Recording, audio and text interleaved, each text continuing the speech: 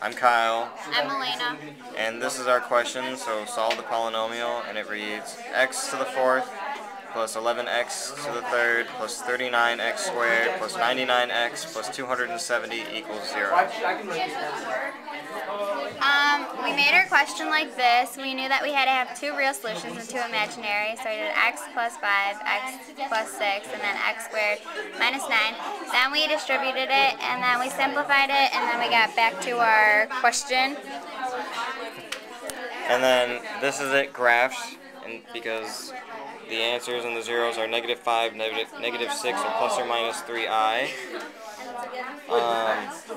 The graph is this because two zeros are -6 and -5, and two of the answers are imaginary, so they will not show up on the graph. Thanks for watching.